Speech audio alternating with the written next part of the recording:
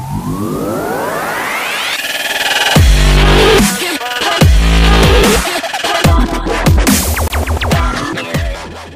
guys, what's up? It's me, SniperThrilla YT here today, and I'm going to be showing you all the basic guide to Redstone. So this is just the basics of Redstones for people who are new to Redstone, new to the wiring of Minecraft. And this will just help you a bit, if that's you. Help you understand the graphs of Redstone, pistons, hoppers, even how far Redstone can travel. So, over here in Minecraft, I am going to be first showing you all how to use just simple redstone. So this is redstone in the redstone category, the wiring category, if you may want to call it. So redstone, it's a really great object. This little piece of dust can make a lot of awesome stuff happen in Minecraft. So, first of all, I'm just going to quickly get a lever and place it down. Now, let's test how far redstone can travel. So, 1, 2, 3, 4, 5, 6, 7, 8, 9, 10. Will that work? Yes. 11, 12, 13, 14, 15. Now, any more? After this, and I won't be powered. Like, this is the last one, and then these are just normal redstone. They're not even powered. So, how many blocks is this? 1, 2, 3, 4, 5, 6, 7, 8, 9, 10, 11, 12, 13, 14, 15 blocks. So remember that, redstone can only travel 15 blocks. That is, unless you bring out the redstone repeaters. Now these are very helpful, as these can repeat it to make it go another 15 blocks. Now, these aren't just for repeating, although they may sound like, oh, repeater. This actually, you can right click them and set back how far that this one right here, this torch in it. So by default it's 1 tick delay. 4 ticks in a second.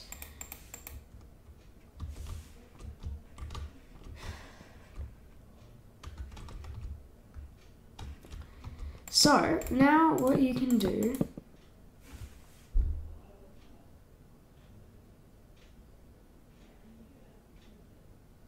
cut from there are 4 ticks in a second.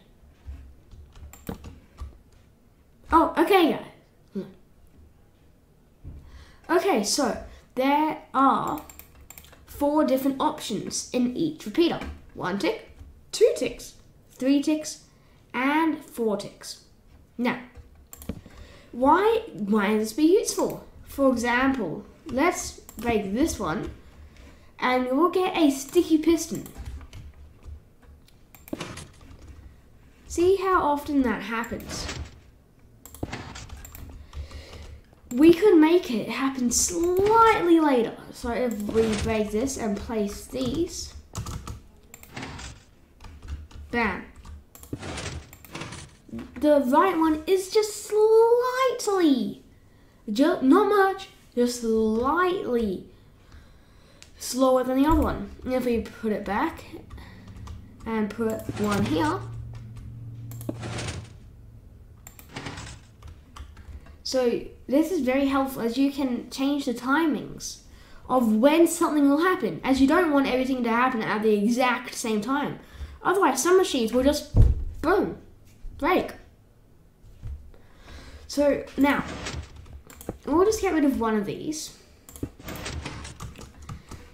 And we're going to quickly get rid of this bit of redstone over here. Fill all the holes back up. Now, just simply, we'll put this down to 1 tick delay. With a piston, you can actually push blocks like this. So it'll push it out. A normal piston, which is just like this. So we'll have this one just here, like so. When you push this block, these ones out, they'll both push out the same. But what happens when you pull it back in? The sticky one, imagine as the stickiness sticks onto the block and pulls it back. Meanwhile, a normal piston just pushes it. It doesn't pull back. There's nothing attaching onto the block. And if you want a sticky piston, you're going to have to find yourself a slime ball. Slime balls are obtained by killing the baby slimes. So now, how far can a slimy piston, or sticky piston as they are called, push blocks and retract? So, first of all, let's see if it can push one, but it'll only pull back one. So it'll push them all, but it'll only pull back the one closest to it, the one which is grasped. But how many can it push? 5, 6, 7, 8, 9, 10, 11, 12. See if this will work. Yes. But we'll fill this one gap in and nothing happens. So it can only push up to 12 blocks. Anything more, you're out of luck, mate. Nothing will happen. Okay, so next up, we have our hoppers. These are one of the more cool parts of Minecraft. So, these things, simply, when you shift right click on a PC version, when you right click, you can access their interface, kind of like a chest. But these things will make items travel. So this is their direction. So if they're pointing this way, so you've placed it facing into the other hopper, or where you want to put it, you're going to actually have to shift right click on the hopper. So now, what will happen? These are facing into each other, which will mean a block will travel. So if you put it in here, then you go in here, here, here, and then here. But I want to make it face into the ground, so that we can have a chest here. Okay, so what we're going to do, you can have it go like this. But that's not always the best case. As what you can do, you can have it, so I'll quickly hop over here and make all these happen. Face into that and that. So now what will happen? We're going to actually break this one to see if it'll go down or across. So if I let's just put another hopper in there. Where will it go? It'll actually travel down. So hoppers by default always go down. Unless, however, this is full. Or, when it's full, it won't stack if you put a different block in there. And now this will go across into the chest. So now, hoppers will always travel down unless they can travel across when the hopper's full. So keep that in mind when you're making your awesome creations. So now, all we're going to do, we're going to get it into this. I'm going to use this example hopper, put it in, and it'll travel across and into the chest. Now, chests and hoppers can use comparators. So in the Redstone interface, you will find Redstone comparator. Now these work the same with normal hoppers and chests. So now, you see this is lining up. Why is that lining up? Now, my friends, that is lining up because there's something in here. Comparators sense if there's something inside what it's pulling from. So this bit here is pulling from inside there. So now, if we have a redstone repeater and some redstone dust, it will give us a nice redstone signal. However, if there isn't any in there, there's no redstone signal. So what actually happens is that the reason you need a redstone repeater there is because that it only gives a 1 block output. But if you say want to, this is something actually really cool that you can do with these. So if you right click this little front torch, it'll light up. And then if you make the output go into the side, you ready for what happens? This actually triggers a clock. So this is a very easy way to make a redstone clock, say. Instead of using the old-fashioned, get a redstone torch, quickly place and break, and there you go, you've got a clock. So you can have this, which only happens when you've got an item in here. As soon as I take it away, bam, clock stops. Or keep it in, clock happens. Or you can have a permanent clock, which you have to use redstone torches for.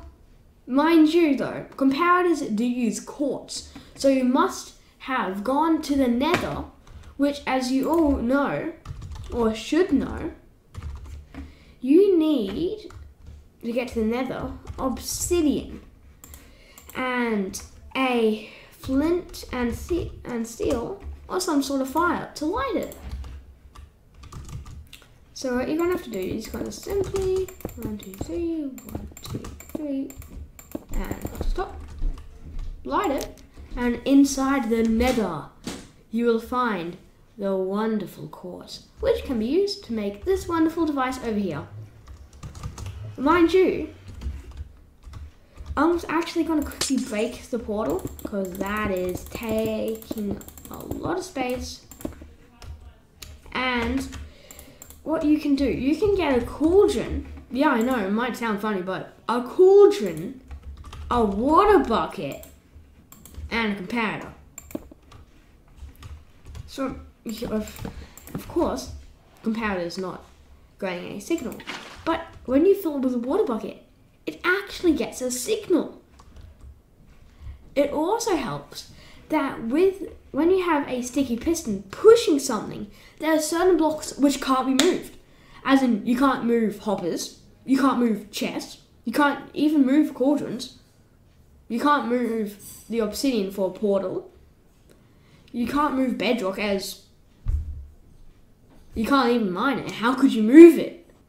Okay guys, so now we're moving away from the other hoppers, comparators, clocks, and the hoppers going into chests.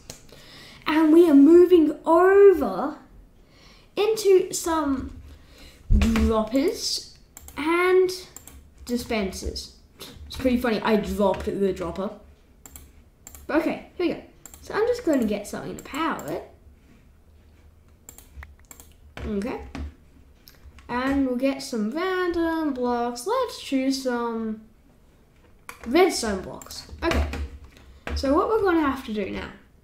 What is the difference, mind you, between the dispenser and the dropper? Apart from its face, one looking happy, one looking shocked. You can actually, what happens, for most of the part they're the same. As in, I'll put them in both. One, like, the dropper will just drop it. Dispenser can dispense it, as in push it out randomly, and it gets quite annoying sometimes with where it goes. As in, see, watch this. I'll hop out of the way. Yeah, I moved pretty far. This while I move a bit further. So, that's actually not the main reason or the main difference between them. You can actually get a water bucket, which if I put in the dropper, will just simply drop the water bucket. And if you put it in a dispenser, now this is where magic happens. Okay, so what you can do this, and it'll actually dispense water. Oh my gosh, and yeah, keep in mind, water breaks redstone. Wow. Okay, I forgot about that. Okay, so that other creation which we just said just got destroyed by water. Oh, okay, so now in the redstone tab, you also have pressure plates. So I'm just going to get a stone pressure plate here. Very basic, made with 2 stone, as in not cobblestone but smelted. We'll get you this. And I'm going to get an iron door and a trapdoor, iron trapdoor. So keep in mind that other ones, like a normal iron, like a normal door and a normal trapdoor, and I'll just walk right through it. Same with the trapdoor. But with an iron one, I'm right clicking as hard as I can and nothing happens. They need redstone to power them. So these are very useful pressure plates, as you can make them to do all sorts of stuff. They can make them so that's how you get into your house. So I'm going to get some nice wood over here. I'm just going to grab some jungle wood. Might as well decorate with some trapdoors. There you go, come in. Bam. Door closes behind you. You don't need to press any buttons or any weird stuff. And they are just for doors. As in, you can just get normal redstone and just bam. So it puts out a signal like a button and a lever. So you gotta walk on this, you gotta flip this on and it'll always stay on. Or you can press a button and it'll press it while it's being pressed down. It'll make a redstone output. It's all pretty good. Now, one thing to notice, when you have the 2 different pressure plates, the main ones, not the light and heavy, that's for another video.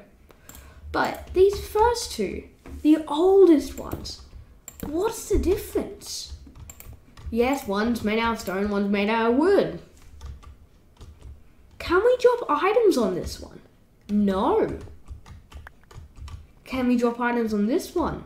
Yes. Now that's the difference. So if you want to make like a puzzle or something, you can get people to make a fishing rod. And then they gotta like try and get the hook on the end to hit the pressure plate and it'll light up. It's quite clever, you know. Now, the last thing we have, guys, is a tripwire hook. So these things, it basically gives one of the few uses for string. Apart from making bows, fishing rods, and blah, all that other stuff. Even dispensers use bows. But like plain string without being crafted. The stuff just from the spiders. You can use it, so I'm just going to put down a few here. It doesn't look like much, but I'll get a block. Put it 1 gap. Now, these tripwire hooks, well, when it's like, it's nothing. Until the last one's put in, and then it becomes a real thing. You can even hear it. I mean, like, all you need to do, I'm just going to get anything. I'm just going to put it out here. Bam. I'm just going to have it like that. Bam. It sends a signal into the block it's on, which sends a signal to the blocks around it. So that can be quite helpful. For example, if you want to make a door with pistons.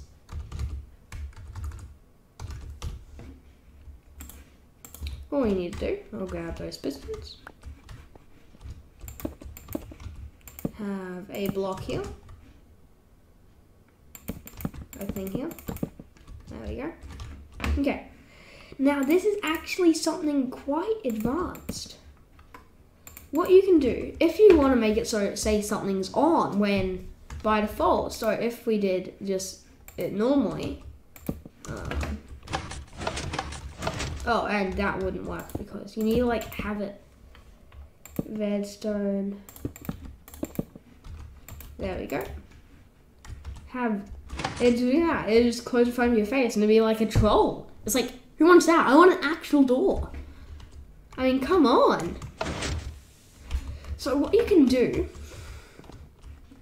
what you're actually going to need to do with this, you're going to actually need to lift it one more and bring it out one more. So we're going to get a redstone torch. Oh, it's getting dark. Do that. So now a redstone torch into that is normally on. But what you can do to cancel out a redstone torch, I'm just going to move all this so none weird shenanigans happens. But you can do that. And you can make redstone torches wear out. And make sure that nothing's on there, because otherwise, mayhem. Anyway, there we go. Okay, so what happens now, when you move into it, it will... Okay, so generally guys, you're actually gonna wanna unfortunately, have to do it like this. As that block just there, oh wow, mobs spawning, oh no. Flash times day. It's another quick, easy thing. And you have cheats on. What you can do, so I'm just going to quickly do this now. Keep it on. This is the entrance. Just like so. Yeah, we made through. Okay. That works better. Because this block, when we're doing it, was actually powering the piston right next to it. So this little machine, forget about this. Like, this isn't any importance right now. When you walk through, oh my gosh. That sounded like, oh, that sounds so much worse than a zombie. Let me just like quickly put this on peaceful. Okay, so then you can get through. So this actually can be quite a good thing to do when you have it just far enough away that when people look into it, they'll see, bam, go straight through, let's go. But you actually get pushed out to the side. So you can do mini trolls like that, and who knows, you could get a lava bucket. By the way, I don't advise lava with wood, but for the lols. Go, go, go. Ah, the lava. Okay, I'm getting rid of that. I'm getting rid of that. That is gonna burn my world down. And that's not a good thing, okay? Stop shouting at me that you want my world to burn down. Don't. Anyway, yeah, so that has been a basic redstone guide. We're covering quite a few of the things in the redstone category in your creative mode inventory. So later on I might do a more advanced redstone tutorial for people who have watched this and understand these things and think that they're ready for more advanced stuff. As in blowing up houses with fake and trolly iron doors. Iron doors that will kill you. So many things to explore. Especially these observers. These things are fun. Oh, and TNT. Yeah. But yeah, guys, I hope you have really enjoyed this mini kind of like basic guide, and I'll see you on the next one. Bye.